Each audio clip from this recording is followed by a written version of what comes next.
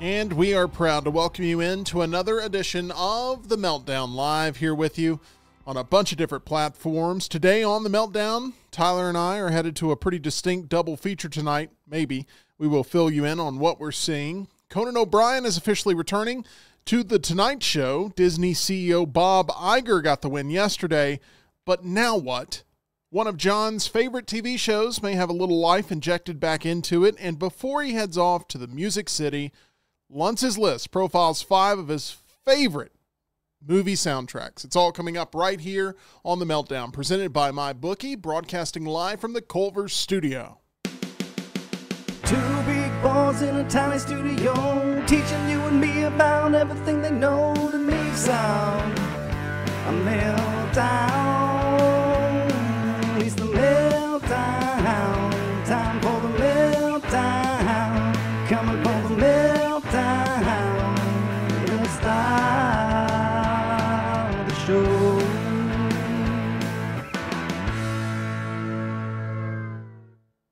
That was a very dramatic fade there, John. I thought you were going to start talking again. Sorry. You're okay. I was excited about it, and then it was just very sudden, and I wasn't ready to depart with the fade. But I want to welcome all of our lovely Meltdonians to the chat and to the live stream. Thank you for being here on Twitch, X, Facebook, Twitter, which is already X, and YouTube. We appreciate it very much. Thank you for making us a part of your daily routine. We are on the road to 2,000 subscribers, hoping to get there sometime this summer season, and would love your support if you have not already subscribed. Make sure you hit the thumbs up on this video. Helps us very much. I am Tim Melton, the other half of The Meltdown. That is John Lunsford. Lunsford, you do the same weird head thing every single time I toss it over to you. Sorry. I don't know where that came from, but this is what I want to start with. Okay. You're headed on a quick trip to Nashville. What's going on? I am going to see the Preds. You can't really tell. It kind of has a really small logo on that. That's Pekka Rinne. Greatest What's goalie his of all. Pekka Rinne. Okay. The way you Greatest made goalie that of all sound, time. Yeah. Go Preds. It Yeah. sounded Big like Pekka fan. It sounded like an Italian dish at a stripper joint. It's That's a what it Pekka sounded Rinne. like. Yeah, no, he is finished. But anyway, going to see the Preds, the one professional team I support. I really only support 2 teams fully through and through. Tim, you all right? That would be my alma mater, Alabama. This is such a gag fest. This is what this is. I you flip-flop between team to team to team in the NFL. I have never done it in the NHL. From day one, I have been a Preds fan. Everything else is just whatever. And then don't I care. thought, professionally, we were on the same page of supporting the Oakland/Las Vegas A's. I thought that was happening. Well, okay, but they're going to Sacramento for a hot second. I don't know if you saw that. What? Basically, everything's gotten so south in Oakland, they're moving to Sacramento for a little bit. So they're the Sacramento A's? And they're going to... It's like a rental house. Yeah. I don't know if they're going to keep Oakland when they go to Sacramento or they're going to actually change to Sacramento and rebrand everything. And then they're not going to Vegas, I think, till 2028 now. Yeah. Because it keeps dragging out with the We're stadium. diehards. There is a hot there's a chance that the A's go somewhere else. There's a chance the Royals could go somewhere else because Kansas City's had basically, I don't know if it was a vote or whatever, but a lot of stuff got shot down in Kansas City to help stadiums. It could hurt the Chiefs and it could hurt the Royals. And so what's the city everybody starts talking about when it comes to baseball? Nashville. So I feel like if the Royals move to Nashville, we got to switch to that instead if it happens, especially if it happens before the A's ever made their way to Vegas. But I don't like baseball. I have been very vocal about my dislike of baseball. I'm becoming a Las Vegas A's fan with you because they are the absolute worst team to ever play any professional sport ever. So you might as well jump on now because it ain't jumping on the bandwagon. I was a Titans fan. I fell off because the Titans are one of the worst run organizations in the history of everything. And I don't really care about the NBA. You know I'm not a big NBA person, but the one professional team I have supported from day one, it's the 25th anniversary, by the way. Hell yeah. Of the Nashville Predators. Okay. It's them. So I'm going to a Preds game. I try to go Whatever helps you sleep at night. I try to go to like 4 or 5 games a year. However, this year with getting this started and everything, I haven't been able to go as much. Playoffs will start right about the time I'm having nose surgery, so I can't go to the playoffs with my nose all, With what? I didn't hear you. I didn't know you're having a nose job. I am having a nose job at the end of the month. That's right about the time hockey playoffs start, so I would not be able to go to a playoff game. I've tried to go to a playoff game as well. Yeah. They will make the playoffs. Most likely they're not locked in yet, but they're the number 1 wild card team. Do you find yourself missing Pekka? I do miss Pekka. Yeah. UC Saros is good. Yeah. Their current goalie. But Kevin Lankinen is okay. I would love much more if they had a nice 50-50 split like they had at the end of Rene's career. I'm out. Pekka Rinne has a lot of Dirk Nowitzki to him.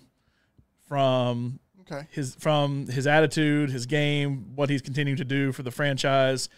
They both played, I think, 20 years. Like there's a lot of Dirk Nowitzki to him. I know you will never become a Preds fan, but there's a lot to respect about Pekka Rinne in the same way that I will respect a player like Dirk Nowitzki as well. Go Stars. That's the appropriate answer here. And we've got to eventually make our way to a Predators Stars game. We say we're going to do it every year, but we're always busy. So who do the Predators play tonight? The St. Louis Blues, who are trying to work their way in the playoffs. Probably not going to make it. It's probably going to be Vegas and Nashville, the two wildcard teams. One of our poker players is a big St. Louis Blues fan, so that will be interesting to hear about your trip to Nashville, but you will be on the show tomorrow. This is going to be a quick trip. Go up tonight, leave the minute the show's over, game's at 7, haul back tomorrow, and be here for the Meltdownians. Producer Tyler is here. I think we have Tyler. There's Tyler. We officially have a Silver Surfer casting, Tyler. Yes, we do. Julia Garner, also known as Ruth from Ozark, has been cast as the Silver Surfer in the MCU. That's how I know her. That's how I know her as well. Ruth from Ozark. That's all I know. And not Ruth that played Madonna, which is supposed to be Madonna. What's being Madonna? That show on Netflix where she was the. She was in Waco on Netflix. The lady that stole the identities, fake woman. She's in prison now. Oh, that's right. I forgot about that. That was her next big hit after Ozark. Yeah, I didn't like that show. She doesn't do it for me. Awful casting, I think. I have no problem with it being a woman because there is a comic storyline where that happens, but everybody else they've announced for the Fantastic Four, I'm all in on, but not this one. Well, we'll see exactly how maybe she surprises you in that role because she was fantastic in Ozark, but I haven't been able to really distance her from that show. And I'm sure she's happy that this casting has taken place for a number of reasons, including maybe trying to get away from being typecasted to other Ruth-type roles. I am sure that she wants to have sort of a breakout Hollywood moment, and this is her opportunity for that. Rockstar's back with us. How are you? Morning. Conan O'Brien has set a return to The Tonight Show. I don't know if you've heard about this. No, I love Conan. Give me the news. He's set to appear on next week's April 9th broadcast. The team at Variety reports that the occasion will mark the comedian and former late-night host's first time back on the program since his controversial exit from NBC back in 2010, in which he was replaced by Jay Leno as the show's host following a 6-month tenure. I'm still mad about this. All these years later, I'm still angry about it. I'm guessing he's pushing for the new show he has on Max, but I don't understand the angle of going on The Tonight Show and doing it. Is it really he was on an episode of Curb? Conan doesn't need the Tonight Show right now, so I don't know what the point of it is. Seeing this show he's doing on Max where he's traveling the world and then randomly appearing on Curb, and I guess with this, despite all the history that is there with him, it's almost like, I'm bored. What do y'all want me to do? I can go do stuff. I don't have my show anymore, so let's go do it. O'Brien and NBC sort of made up a while ago because they basically knew they did him dirty and said, hey, would you like the rights to a lot of your old stuff back? Yes, that is like the number one thing I'd love. The things that I built to be able to use those in the way in which I want to use them. They ended up agreeing to that, and they've been peachy pretty much ever since. Good. Also, you can look at this thing from how it ended, and O'Brien probably benefited long-term from being able to go off and do his own thing. He made so much more money doing it that way. He was able to find things to do that maybe he wouldn't have found if he had been tied to that traditional Tonight Show hosting gig.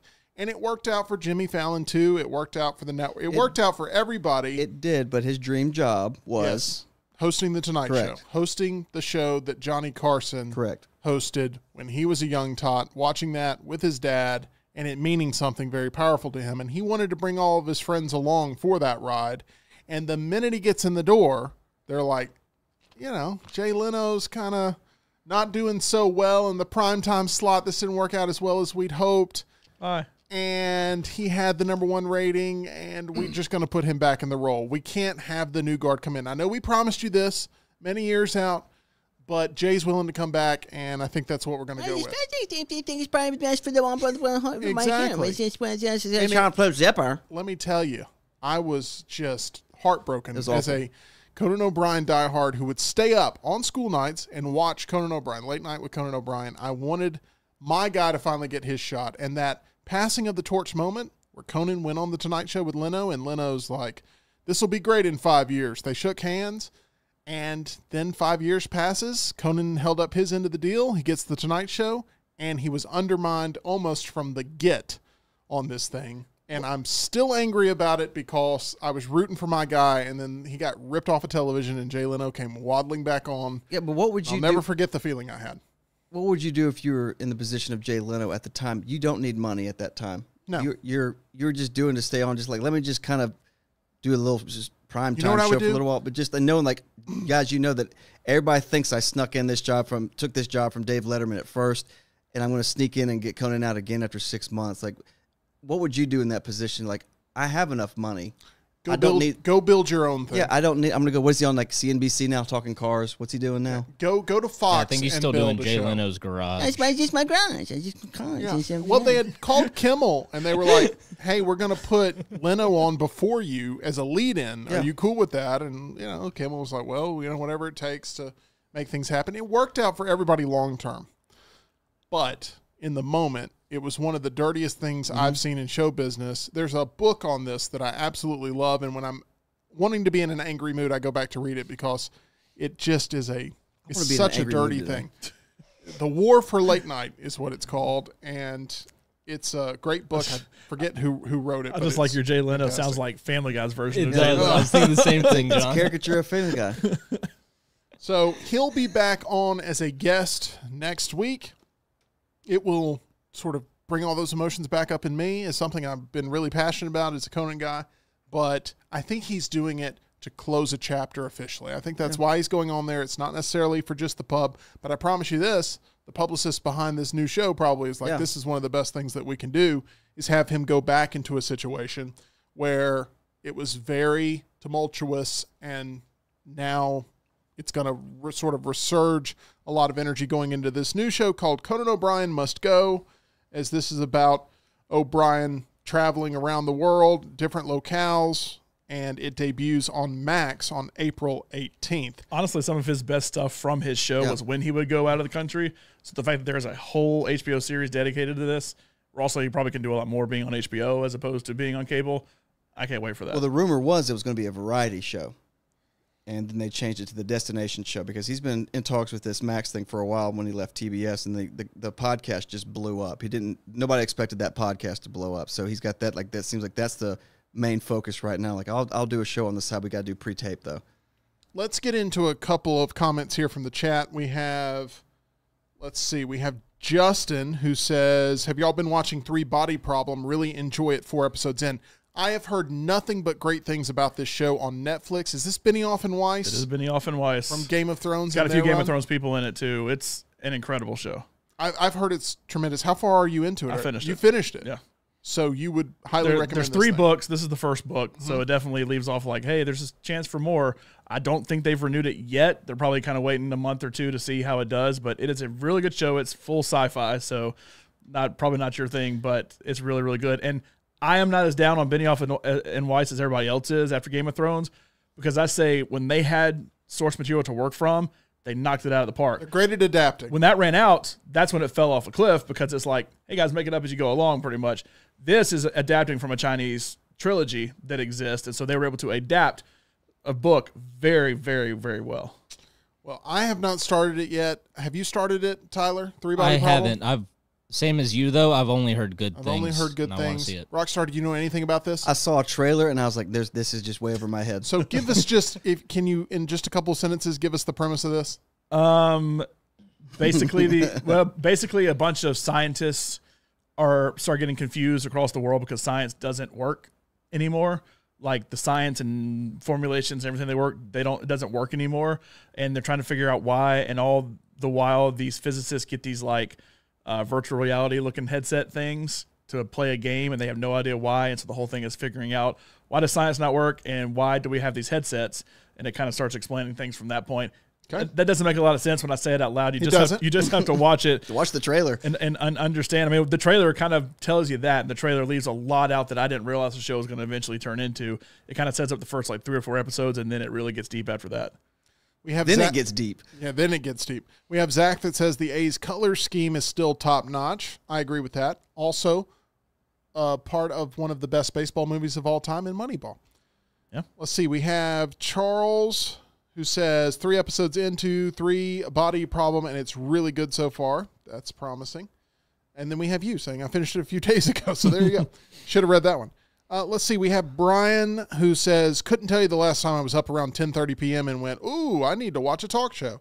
That is the new landscape. It's all built for YouTube the next day. If it's really good, it'll pop up there in your algorithm. But I have a feeling there'll be a lot of people not watching Conan O'Brien at late night live, but we'll watch it the next day on YouTube, and it will be a storyline there that other people definitely pick up on. We have Troy who says, has anyone else checked out X-Men 97, which is on Disney Plus?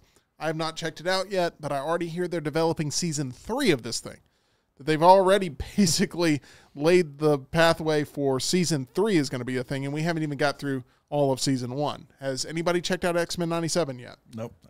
Can I go back to the Conan thing real quick? Please. With this, not just Conan, the way that late night is laid out now, would you be more nervous if it was Johnny Carson days, like where like the comedian, I'm live, almost all of America is watching me right now live, so I've got to be good? Or today's thing was, Tim, do you think what I did today was good enough to be viral tomorrow? Nobody's really watching it now. They're going to watch it tomorrow. Did I do good enough tonight when you're going to replay and try to make a viral clip? Which is more nerve-wracking to you? To succeed live now or wait till tomorrow when people start? It's a great question because both are totally different eras. It almost feels to me like apples and oranges because what Carson benefited from more than anything was a lack of competition. Correct. So he had all those eyeballs on him because it was looked at as the predominant show, and he helped reinforce that. But there were so few options for people to enjoy that's one of the only places they could turn to, so their expectations were much lower, even though Carson delivered. YouTube, there's a million different possibilities of rabbit holes you can go down, and they do have to pop out with what is the most exciting piece of content that we can do. So, to answer your question, I would say it'd be much more daunting today to try to generate YouTube clicks tomorrow, even though you get a chance to perfect it, get it right, schedule it, write it, whatever, and basically... Like, it's a similar thing with SNL. Yeah. Is it tougher to be on that original cast on a show that, yes, there's much fewer options, but it is never been proven? Or is it tougher to be Andy Samberg and come in and do vignettes that you do have time and you have some resources to create, but you got to deliver every single time. You got to hope it's viral. Same kind of thing on YouTube. So that's a bad, just going to sleep at night going like, I don't think it was good enough. I don't think that's going to hit tomorrow. Because the truth is, I couldn't tell you the last time I turned late night on, actually turned late night on a network. I couldn't tell you the last time I actually turned SNL outside of it comes on after the Notre Dame game on NBC on Saturdays in college football. Outside of that, I never turn it on. But if I open up YouTube the next day, which I will do, if it doesn't pop up, I won't see it. So I got to hope it pops up there. Yeah. I'll tell you what CBS got right. They realized James Corden was going to be one of those guys that could produce those viral hits the next day because no one was going to be watching that show live anyway. It's the fourth choice of the night. It's the fourth choice. Even the backup NBC show was looked at as being more valuable than the backup CBS show. Think about Carson Daly. It was the 5th choice of the night because you got ABC with Kimmel. So he had to deliver viral moments the next day, and he did that repeatedly over and over and over again. And I think the burnout from that was very real. I think it tested his character. I think it tested his persona. I think it tested everything about him. And there's a reason why out of all those groups of next ones up, he's gone. He's not there anymore. If you ever want a chance to laugh, go to his Ask Me Anything on Reddit. James is not known to be a nice guy, and he did an Ask Me Anything, and there was not everything was, can you comment about how everybody hates you? Do you remember this waiter that went off on you, this airport? Like, he just stopped answering questions. When it comes to late night television, though, I will tell you right now, the Clubhouse leader for my favorite movie of the year so far is Late Night with the Devil. I was about to say, Carson had competition that one night. Yeah, Jack Delroy, yes, with Late Night with the Devil, which is overperforming in almost every regard, and a movie that I recommend, even though you go on Letterboxd and you read the reviews about it, and all it is people trashing it for using the AI imagery in those stagnant, we'll be right back screenshots that are featured in there. And I mean, maybe shouldn't have done that, but I agree, you shouldn't have done that, which is another thing that keeps it from getting almost a perfect review for me. But it still is such a good movie, and I think Tyler, you highly recommend it as well. I do, and I just cannot for the life of me understand why they just used AI for those three like interstitial images that are meant to break up segments in the show in the movie. Yeah, why would you could easily get a graphic design major to do that for a couple $100. You don't need AI for that. Well, they definitely took a route that probably cost them a lot in the long run, trying to take a shortcut. We have Jody who asked, Tyler, are you all caught up on Shogun? What is the answer to that, Tyler? I responded to Jody in the chat, and I said, I'm 2 episodes behind, planning to catch up this weekend. And he responded back, saying the last 2 episodes that have aired are incredible. I have heard Three Body Problem is just wonderful, and I've heard Shogun is wonderful. And I've been watching The Gentleman on Netflix, trying to work my way through that at a snail's pace because I'm consuming as much as I possibly can right now. Going to be doing more of that this evening. I'll tell you what that is in a second, but there's so much good TV, and the problem is there's another wave of good TV making its way here in June where you're going to have the next season of The Bear. You're going to have House of the Dragon Season 2 coming up. You're going to have the Star Wars Acolyte show on Disney Plus that we got to watch. There's going to be a lot to consume for sure. By the way, final episode ever of Curb Sunday. Oh, no. So it's ending. The era is... It's been a really good season so far. I need to finally start Curb. It's good. It's one of the greatest shows ever. So one thing that we talked about here with the Tonight Show is the succession plan that was put into place, trying to pass the torch from Leno to Conan, and how poorly that went.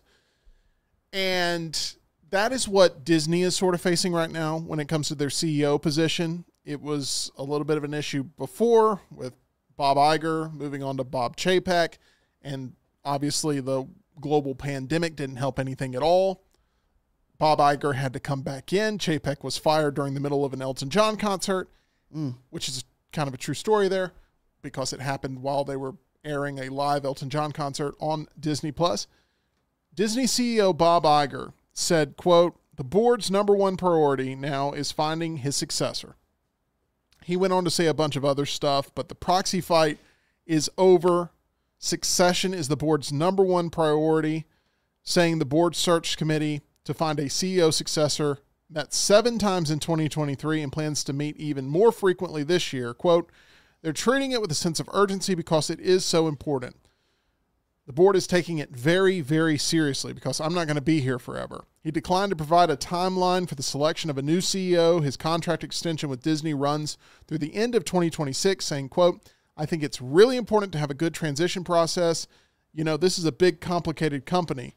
And not only is it important to choose the right person, but it's really important to give that person all the opportunity in the world to be successful in the job. And the board's very focused on who the person is and when the decision should be made, and essentially how the handover of sorts will take place." Both you and I are believers in Bob Iger and what he did to build Disney to its absolute peak. But John, I think we both agree that Disney's been in free fall ever since the pandemic from that level of success, that top tier level of success. And Bob Iger right now is trying to play cleanup duty. He's facing fights from within that he just won. But who the next person is that's going to take over this role is undoubtedly something that the company has to get right to sustain itself with all these different ventures and all these different things they're trying to produce for a mass amount of people. I just hope the focus is not so much on who is next that the current problems don't get fixed before who is next comes in. Because if you say, hey, who's next? Good luck. It's on fire. Good luck. I'm not going to give you hose to put it out, but good luck. Because that's kind of how things were. Chapek kind of set it on fire. Bob Iger came in. He's like, don't worry, guys, I'll fix it. But fixing it is not, here's the perfect person to come fix it. I think Iger is the perfect person to come fix it. Do so. He's done with fights he has. Some of the battles he had to fight, fix it, and then worry about it. It wouldn't shock me if that 2026 date moves, back a little bit, because there's got to be some fixing, and you can't fix it in, a couple of years. But I mean, they obviously need to keep working on this. I just hope it's not the only focal point, because there are a lot of good people in Disney as well that could go to, as long as it's not Jimmy Pitaro, because they don't need to go anybody ESPN. But outside of that, there's a lot of people even within Disney you can go to, and don't stay within Disney necessarily. Go look outside and see if you find somebody. I am not going to be shocked if they sell ESPN very soon, because ESPN continues to lose subscribers. With cable packages where they're paying for ESPN, they don't even know it. Cable packages are falling off. People are canceling in mass amounts. The worse the economy gets, the more cable subscriptions will be canceled. And ESPN, they've really been able to benefit from having that money tied directly to the money that's coming in to produce programming. And you're going to see, we've already seen massive layoffs from ESPN with big-time talent and big-time contracts. You're potentially going to see even more of that, especially since now, John, the landscape has completely changed. They are facing competition from non-traditional television providers like Amazon, like Netflix, that are scooping up these giant sports events and feeding it directly to the consumer. Do you overall like tuning in on a Thursday night and watching the NFL game on Amazon? Because I love it. I love it. I mean, of all the broadcasts I could watch of an NFL game, it is probably the best. But the problem is, since they have taken over, the Thursday night schedule has not been stellar. Putrid. Last year, not this past year, but the year before when they started, was abysmal. Now, people tuned in because it was the first time on Amazon. This past year, they elevated a little more with what they could provide with the technology Amazon has, and made it a little bit better, where the game's a little bit better too, to where it was more worth tuning in. Now, I think the absolute best option for ESPN, for Disney, and for ESPN and the sports rights, which they hold a lot of sports rights, is for Apple to come in, write a check, and Apple to say, let us make ESPN 1,000% integrated in our tech and make it work for people. That brand still holds tremendous value with sports consumers. The brand is worth so much, even if the pieces that make up the brand are expendable in a lot of different cases. Rockstar, one thing I hate, and maybe I'm being a little bit of a homer here. I know that we're right down the hall from the studios. I know I'm wearing the hat. But honestly, I would say this. If I wasn't here, I promise you this. Okay. I hate the argument for the sake of an argument shows, the hot take shows, the Skip Bayless shows, the Stephen A. Smith shows, those shows that clog up what I think used to be a very stellar brand that used to provide real actual discussion, and is now just how do we get clicks on the internet. It goes right back to the late night wars of how do we get clicks on the internet is what the game has become. It's that same way for ESPN. I don't feel like the next round is that type of show. I feel like the next round is actually a show that discusses things that not only do we care about here, especially in the South, but has a level of sophistication to it to where it can be totally silly one moment and totally serious the next and not feel jarring at all. What do you think about all these shows on ESPN? Do you watch any of them ever that are just two talking heads yelling at each other constantly? I stopped watching. It's also the political stuff too. The political news channels. It's clickbait and stuff like that. For example, the last thing I used to watch on ESPN was Pardon the Interruption. That's the one I would watch, but I don't like the argument. I don't like the fact that it's almost like, Tim, do you think LeBron should retire today? And you say yes. It's like, well, damn, I agree with you, so we can't really argue. Exactly. So will you fight against it, though? But I don't really believe that. But nobody's going to watch me and you agreeing that LeBron should stay as long as you like it. So that's what they want. ESPN's like, that's the only thing is Stephen A. Smith. He's loud and obnoxious. People hate him, but they're watching him. It's the Howard Stern thing. Well, we just want to see what he says next. Skip Bayless. I just want to what crazy thing. I'm going to follow him on Twitter because he says crazy, outlandish things. Colin Cowherd. That's how they make their living, and that's the new thing. And it's just, you don't want to do that because it's not genuine. I guess it's getting you money, but like if we came in one day and like, Dunaway, you got to, for some reason, you got to pull against this, and then Lance is going to take this side. Well, I don't really believe that. Yeah, but people just sell it, right? And we're going to get clicks because it will go viral because this guy got so animated about this one point, and this guy was fighting the other point. It was so entertaining, and they're like, well, now we're that show because we see that we've got hundreds of thousands of views on that one argument. That's what people want to see. So let's adapt to that.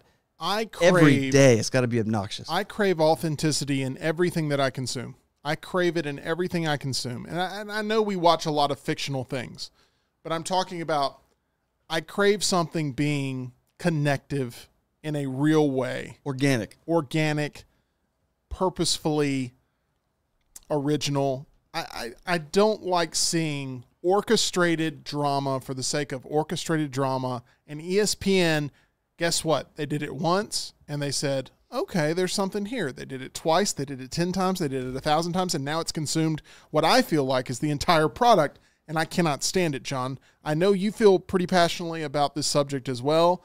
What got you into sports broadcasting, and what has sort of deterred your interest in consuming it on the level in which you used to? What got me into sports broadcasting was my dad actually did a racing show on Jocks back when I was little. So I was like, oh, this is cool. Radio, that's cool. And then in college, when I got hurt, playing at Birmingham Southern, I got hurt and could not play in 2008. So they're like, hey, you want to help out with our coaches show? And they had a coaches show that came on after the old Jefferson Pilot game that used to be like that morning SEC game. And so I started doing that. I was like, oh, this is kind of cool. And then I was driving to practice one day. I heard Ian and Lance doing their show. I was like, oh, this is kind of cool. I need an internship desperately, so I'm going to go intern with them. And then I met Rockstar, and the rest is history. So really, it's all Rocky's fault that I'm here. Yes, but you're welcome, buddy. But welcome aboard. Yeah.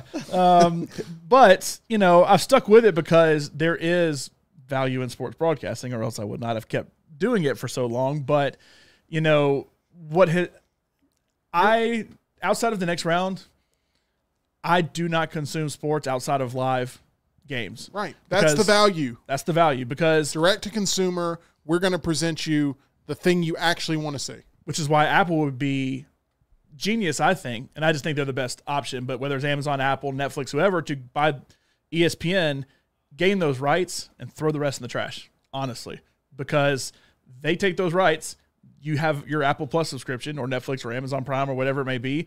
That's where you go to watch the SEC football games. That's where you go to watch the NFL game, whatever it may be, and throw the talking heads, because they don't really need that. They have their original programming, and honestly, Apple makes the vast majority of their money from this stuff. But there's always going to be that one guy that goes, hey, we're getting all these views from these live games. What if we just do it differently? We have a guy like Stephen A. Smith to have his own. That's going to happen. He's going to have his own show, his exclusive show on Apple twice a week. And it's going to start like that, where there's always got to be a talking head, always. I do think to show the drama in sports and everything else. I do think the best content from even people like Stephen A. Smith is when they get away from doing their First Take style shows, and it's just him doing a podcast, sitting down, doing a legit interview one-on-one. That is not the, oh my God, that's going viral. That's like, hey, that's actually a pretty good conversation. And sometimes it goes viral, but not always. But there's so many good smaller things that you pull from ESPN that's like, if you focus on that and had that as like the, hey, you may get a viral moment from it or something like that, and you stick to the live sporting events. And SportsCenter, I think, is the biggest question mark of if a streaming provider, if they sold off ESPN, it wasn't just a cable channel anymore, because that still has value, I think, of news of the day for sports. But I feel like there's just not a place for that. Scott Van Pelt is wonderful at what he does, because when he talks to me about sports, I feel it from his heart. I do. To me, he's got it. He's got it. He's doing it the right way. Let me ask you about this elephant in the room. And no, it's not Mick. I want to ask you about this. I was about to say, we have a show called that. No, Pat McAfee. Subscribe to Roll Tide Pods. They thought, since we can't create authenticity anymore, we've gone so far down the rabbit hole of just person A and person B yelling at each other. Doesn't matter where they came from. It doesn't matter what their background is. It doesn't matter what their ties are to anything. As long as they can yell and they can do it in a very interesting way and be there ready to fight, we're ready to throw them in there. Pat McAfee felt like, to me, since they can't develop authenticity themselves, they decided to go buy it. Yeah. And I actually do believe McAfee is the way he is on camera, which is why his audience has grown the way it has. Because I believe that's the guy on air and off air. It's the same dude. Another Bob Iger purchase, by the way. Love him or hate him, I feel like McAfee is authentic. And there's a lot of moments that you wouldn't get from other personalities if McAfee had not been on the set during whatever segment is that's been memorable on ESPN for the past year. Now, I'm also a wrestling guy. WWE knew this before ESPN. They brought McAfee in. He was a giant fan, obviously, but they have he feels at home there because you're allowed to be the best version of your personality on their airwaves, and they want him to be as authentic as possible. They still wasted a Royal Rumble spot on him this year, but we won't get into that. When he really should have gone into fault because he fought at WrestleMania anyway. Where do you stand on McAfee when it comes to the hate he gets, but also the value that he brings? Because I don't consider him as being part of the problem. No.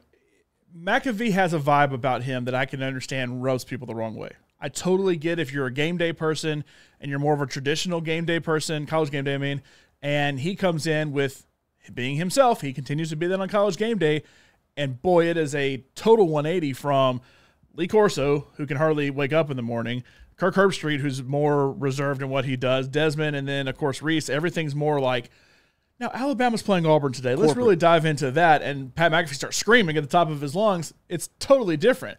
It works for some people. It doesn't work for some people. I'm fine with him being on game day as somebody who has consumed game day traditionally for a long time because I do like his style of show and stuff like that. Honestly, the next round and Pat McAfee have a lot of similarities when it comes to the show they ultimately produce every day. Pat is just a former NFL player with a massive appeal. But I would say the same thing that works for Pat McAfee works for the next round too and works for all of us.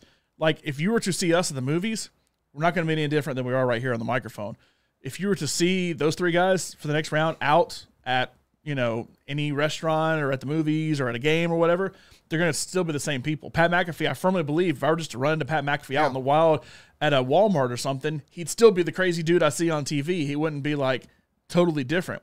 Skip Bayless, Stephen A. Smith to an extent, I think he's calmed down a little bit, but a lot of those people, Colin Cowherd, they are turn on the personality when the microphone's on. When they walk out that door, it's like, okay, anyway, what was I doing? Yeah. I'm not that person at all. And we've worked with plenty of people in radio that are that way too. That what they are on microphone is totally different when they get off the microphone. I've run into people who think you can't be critical of these guys. They're at the top of their craft. They're getting paid millions and millions of dollars.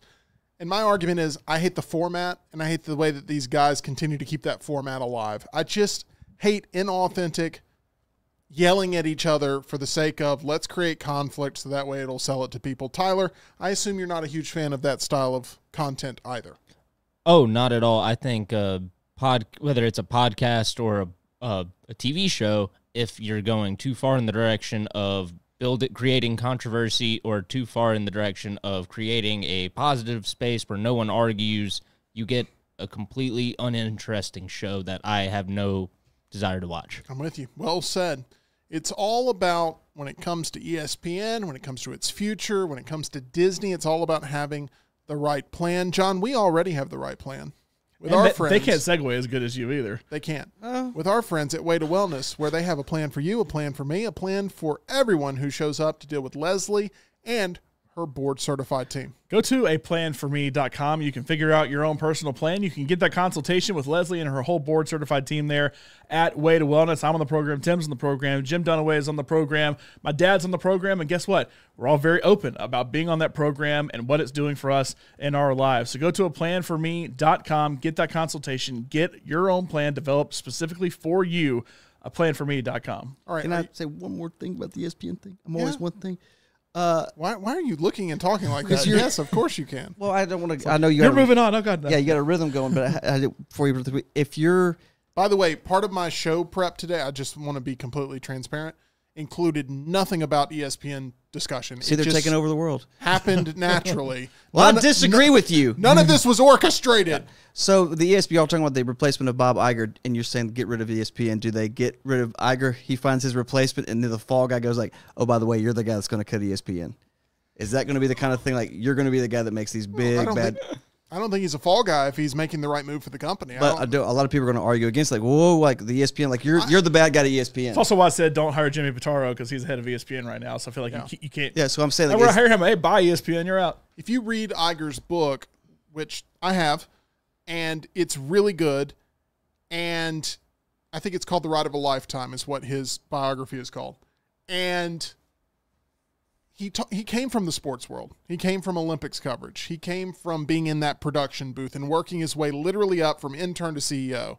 Like, that is how he approached this. He sees tremendous value in ESPN, but so much so that he will maybe even overvalue it to a bidder that would be happy to come in, make the deal. And that would be looked at, I think, by the company, its shareholders, as being a net positive for the company to be able to sell that now before cable continues to plummet to the point where ESPN has to sell. Hey, Bob Iger gets a $50 billion check from Apple and walks out the door. It's like, we got $50 billion. If you can sell out of want instead of need, that's a much more powerful piece of leverage to have. And right now, ESPN has got a bunch of tough things ahead in its future. Because what is ESPN without the game rights? What is ESPN without the game rights? What is left?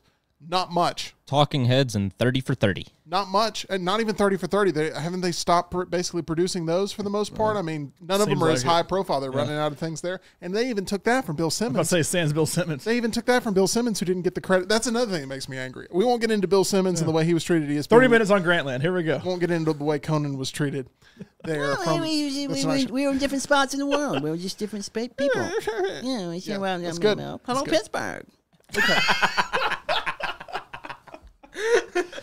I'm sorry. Hello, Pittsburgh.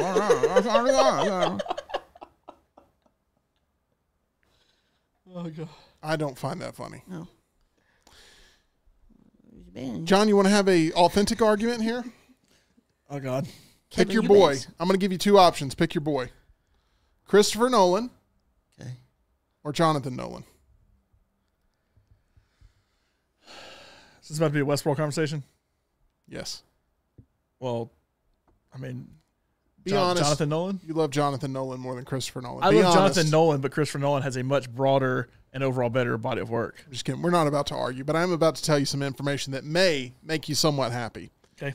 Jonathan Nolan and Lisa Joy behind Fallout, by the way. So that's why we're talking about this. Yeah. Jonathan Nolan, he's out there promoting Fallout on Amazon. It's going to be a huge series. Comes out this month, debuts a week from tomorrow. A week from tomorrow's Fallout dropping on Prime. I know Tyler's very excited about it. You can check out our trailer reaction, which is up on the channel. If you have not yet subscribed, please do so. But could Westworld be coming back? In an interview here recently with The Hollywood Reporter, this was the question that was asked. Is there any possibility that Westworld's originally planned ending will be dramatized in any form, whether as a graphic novel or a movie or anything? Do you still have hopes for that?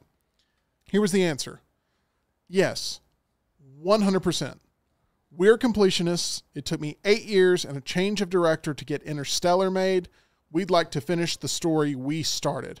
Now, I know you love Interstellar, which is another reason to love Jonathan Nolan and his contributions. Look, I love Jonathan Nolan too, but there's no doubt the things in which he's been hands-on with and created, you have absolutely loved. It may be that way again with Fallout. Do you have any hope that Westworld comes back in some way to finish the story? I have hope it will never be on HBO or Max or anything Warner Brothers, because the whole reason that show ended up getting canceled was, number one, it had fallen off from season 1. But number two, they were in the midst of canceling everything they could possibly cancel. I mean, let's look at Batgirl. Let's look at the movies they pulled to try to, the way Disney's taking a $200 million tax cut on the Star Wars hotel, Warner Brothers is doing with a bunch of their properties. Coyote versus Acme. Yep, another one. And they wanted to get rid of it so bad, you cannot even watch Westworld anymore on HBO Max. That is correct. Or Max, excuse me. I'm going to call it HBO Max forever. Hey, let me pause you for one reason, and that is because that was asked directly to Jonathan Nolan. How much did Warner's taking the show off Max bother you? To not just cancel it, but to remove it from the streaming service, which I think makes the argument of why physical media is still a very important thing. But this is what he had to say. It's a very interesting high road approach, I think.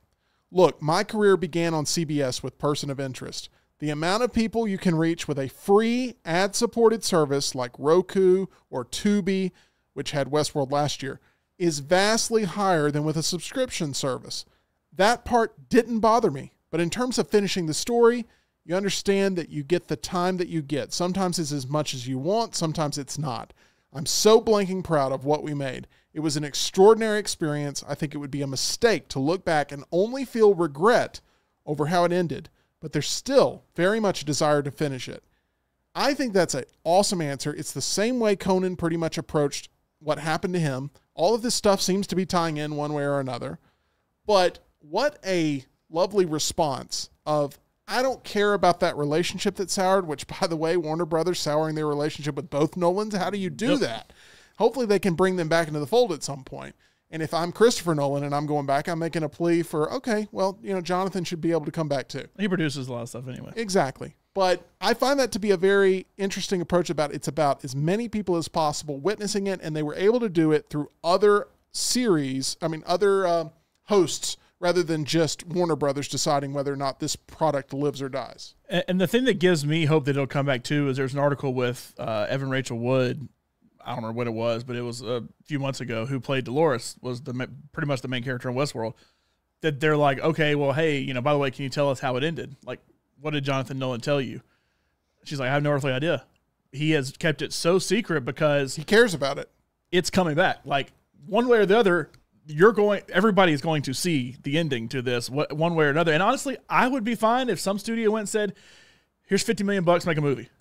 If you can with that and do a 2-hour movie. Ripe for a movie. It seems ripe for it. I mean, it was already a movie to begin with, which is what it came from. Inspired Michael Myers in Halloween and the creation of that character. Yeah. So I fully believe it'll happen. I think if it does, it likely will be Amazon, hey, we got money, do something, or Netflix, hey, we got money, do something, or Apple. It actually seems prime for an Apple-style show. But something will happen with it, I firmly believe, but it will not be on Max. As the show as we know it on Max is done, I just hope whoever does buy it then pulls the whole thing in and says, hey, come watch the show here. Because I would love to go back and rewatch. The fourth season I thought was actually really well done.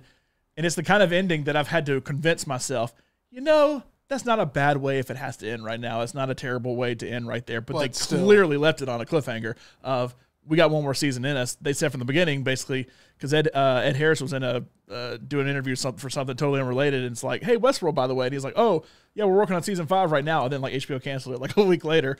So it's in everybody's mind, like, we got to go. And especially in Nolan's mind, we got to go.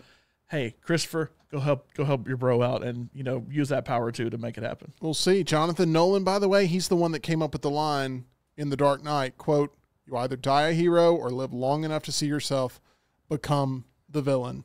It's one of the most iconic lines of the past 20 years in cinema. Yep. And Jonathan Nolan, that was his pen to paper. Let's talk about rock music. Okay. With Rockstar. All right. The band that was formed by Gene Simmons and co-founder Paul Stanley in 1973 has now announced what the future entails. He retired. Variety confirms that Rock and Roll Hall of Famers Kiss have sold their music catalog, their name, and their iconic makeup designs to Pop House Entertainment, the Sweden-based music investment firm behind ABBA's Voyage hologram show. While terms of the deal were not officially announced, Bloomberg and Associated Press said it was worth upwards of $300 million for the entirety of Kiss to be able to be replicated for years to come. We talked about this very subject earlier this week. What do you think about Kiss living forever now through selling its complete name, image, and likeness to this Swedish group who's already had success with ABBA Voyage that's grossed more than $1 million per year? $1 million per week. And last year, there's been announcements to take the show around the world, with Las Vegas recently rumored as a destination. This type of, you love this band, come see this show. The band can be in 5 different places at once. There's a big business opportunity here with just keeping on replaying the old hits, and they paid a pretty penny, $300 million, to be able to secure those rights. This is the world we live in now, and there's going to be more acts that sell their name, image, and likeness. There's going to be Hollywood stars that potentially sell their name, image, and likeness in order to be able to be replicated for years to come.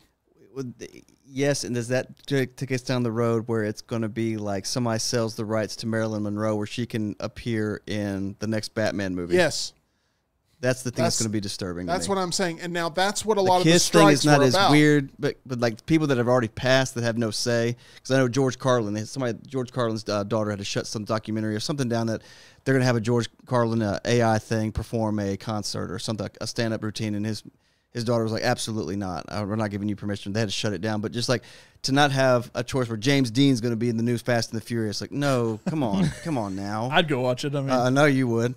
But that's where we're going. And I think with Kiss, does that finally mean that Gene Simmons and Paul Stanley in no way, in no shape, no form can do a live show from now on as Kiss and doing Rock and Roll All Night. We're like, that's not yours anymore. We bought that from you. You can't put that makeup on anymore. They own everything. That's what I'm saying. So with that, finally put it into Kiss. Just keep on showing up and like, no. This is the last. We're going to do one more time. We're going to do the Tonight Show as a farewell. Like, hopefully that put that to bed. Where they're like Motley Crue with these awful retirements. This is the last tour we're ever going to do. What you're going to see is the digital version of them booked in these places because we've got to show off the technology. If you're still going around, then what did we pay for?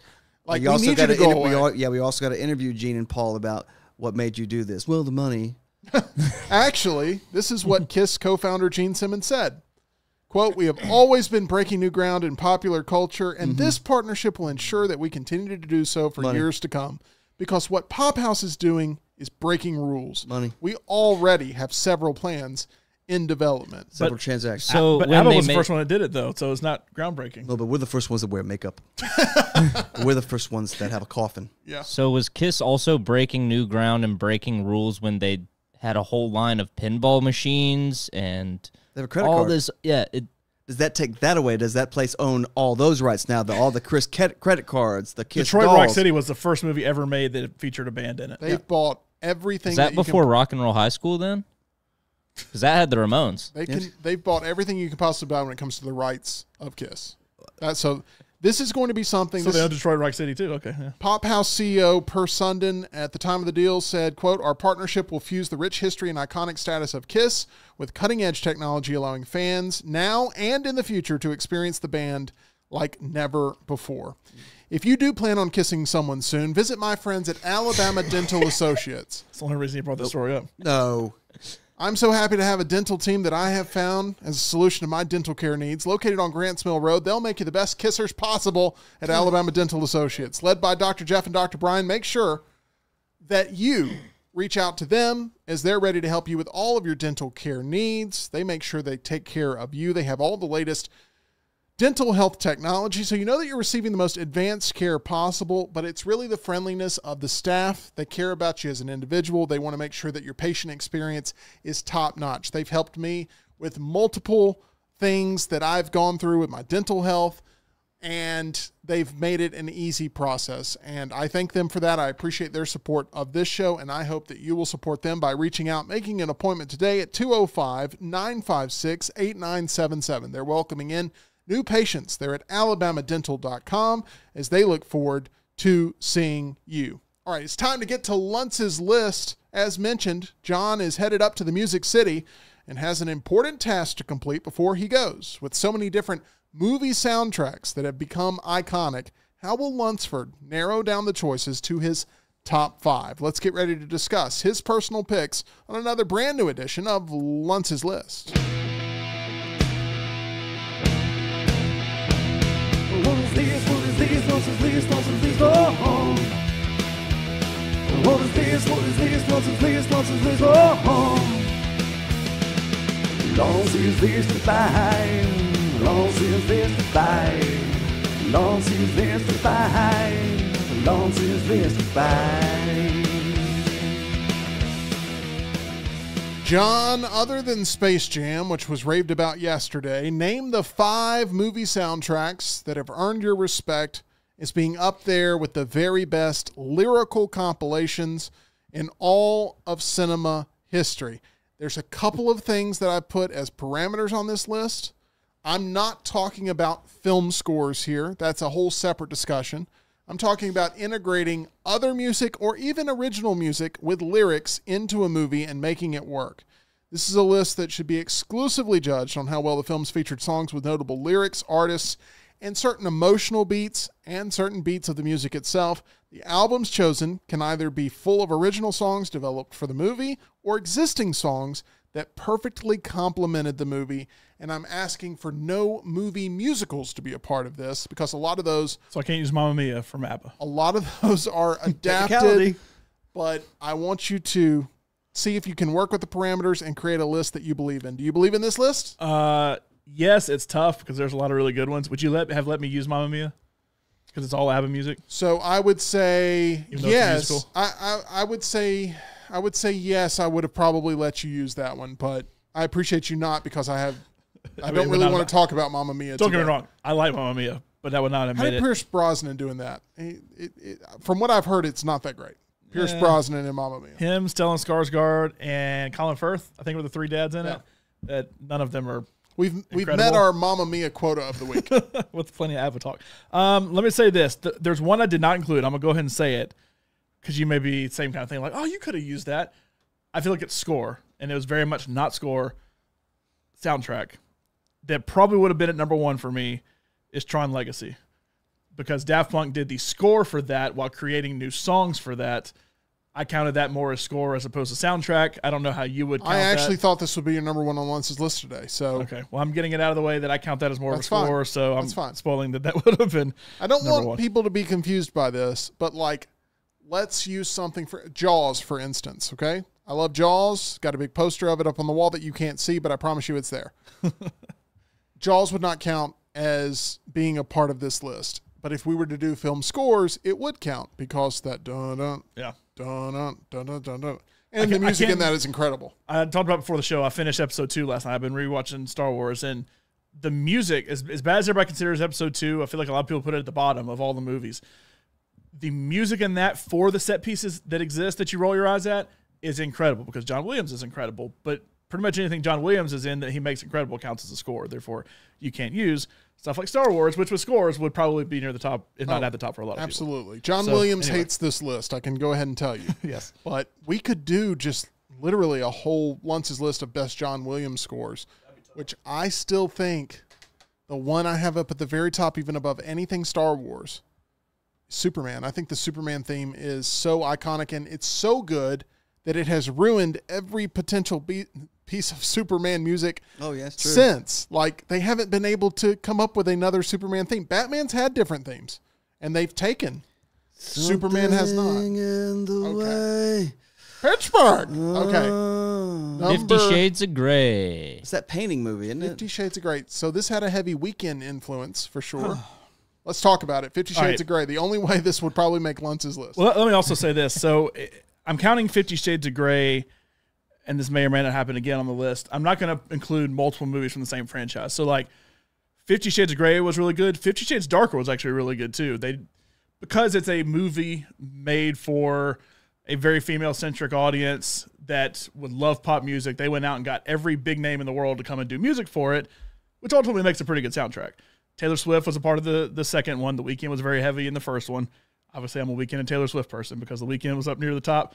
Daft Punk would have been number 1, but then Weeknd was there, and of course Taylor Swift. So I think overall the franchise did a really good job with their soundtracks across all 3 movies. I have never seen any of these movies. I never intend to see any of these movies. Uh-huh. But Sure, I have John. consumed- We believe you. But I have consumed the soundtracks all the time. Like, they're really good soundtracks. I know 2 of the movies had a song nominated for an Oscar. The big one was The Weeknd from the first one. Zayn from One Direction and Taylor Swift was a big one from the second one. I don't remember from the third one who the big song was, but anyway, really good soundtracks overall, really good bands that they pulled in from it. So it's not something that would ever make Lunce's list except for this and best Twilight fan fiction, but that's it. Rockstar does voices that crack me up, and I'd love for you to read that in an Irish accent as if it's pronounced the way it's written up on the board. Do you see what I'm talking about here? 50 Shades of Grey. 50 50 Shades of Shades of Grey. 50 Shades of Because I Grey. separated the O and F. 50 Shades of F. Grey. Of Grey. Oh, he's over there drinking. Okay. Also, I Let's think keep the somebody gray is turned G-R-E-Y, Scottish. not G-R-A-Y, technically in the book, but It's okay. whatever. No one cares. Let's go to one number cares. 4 on Anyway. Lunce's list. I have no other 50 Shades of Grey content to get into here. I've already made a joke about Italian dishes at a stripper joint, so I don't know where else I need to go here.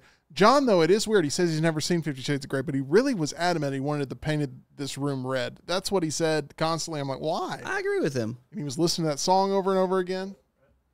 All right, number 4.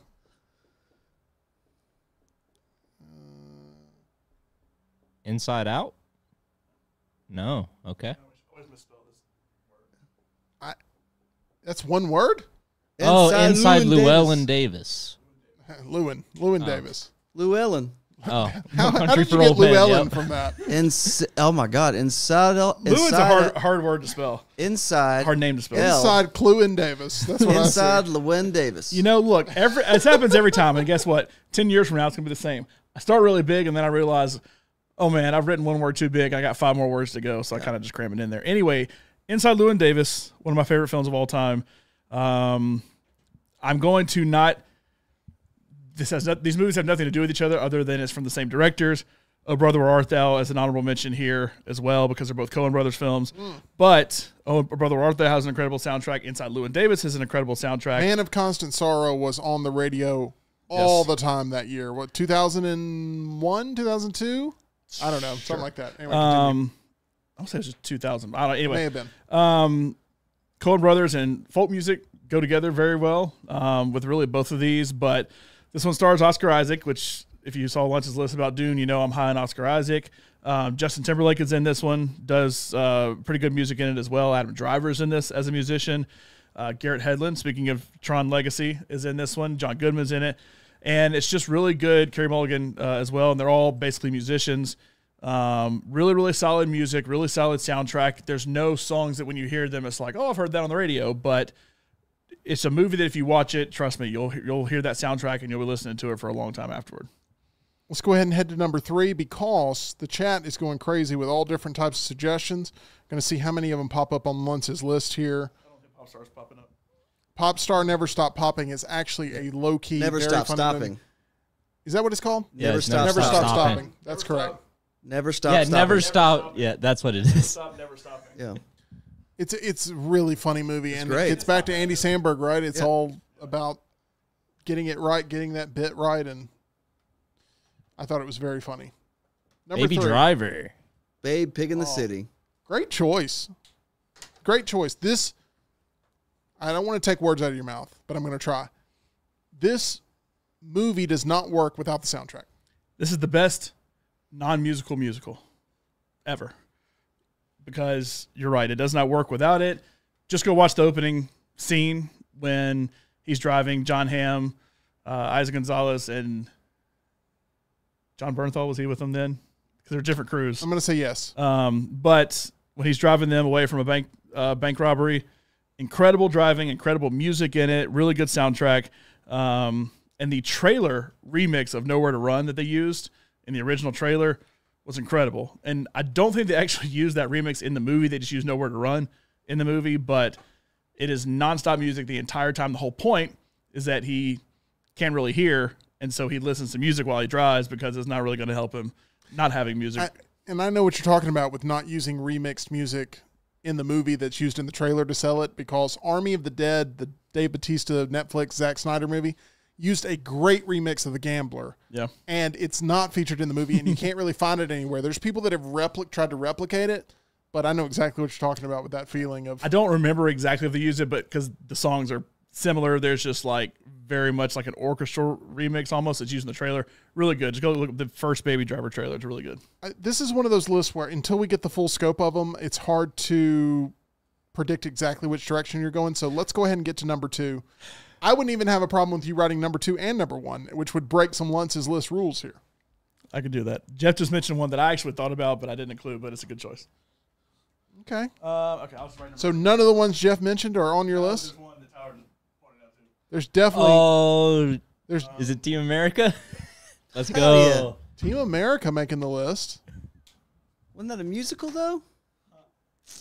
Yeah. It's a musical. It is a musical, really. I mean, We're going to let it slide. Matt Damon. it didn't make my list, but I'm saying it's a good one. Oh, I'm confused. I'm so confused by what I thought he was saying Team He's America got to be was talking on the about Guardians list. of the Galaxy. No.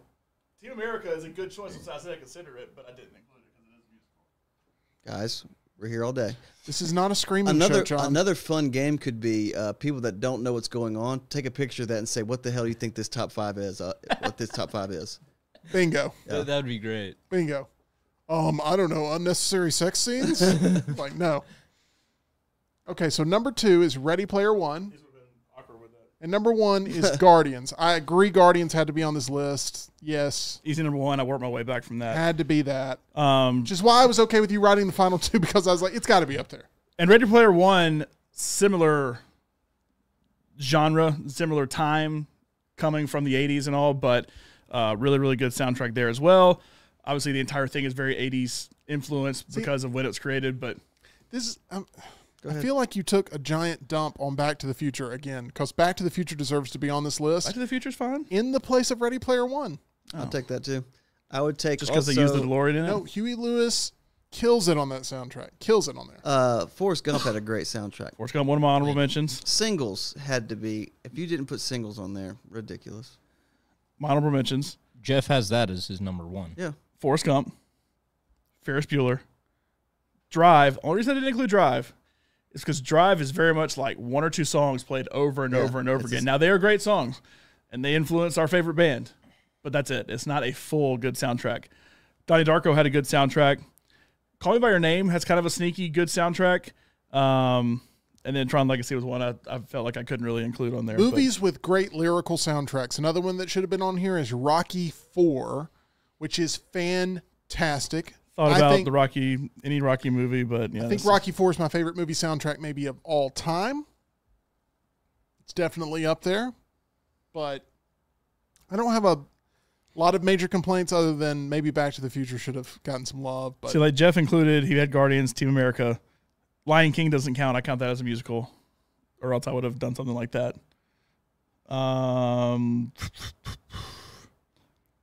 Was Pulp Fiction anywhere in your consideration? Because I think Dick I think the Guardian soundtrack doesn't exist if Quentin Tarantino doesn't dig up Urge Overkill.